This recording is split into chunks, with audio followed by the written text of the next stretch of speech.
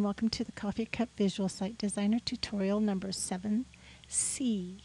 Now, I had left you here and we were getting ready to do a preview of our form that we had inserted with our Flash tool, and after we had added our files up here and done all the links for our visitors to get around, we're going to come up here to preview, and it will build it, and hopefully it will show exactly what we were just working on.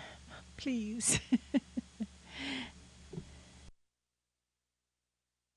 And there it is. Yay.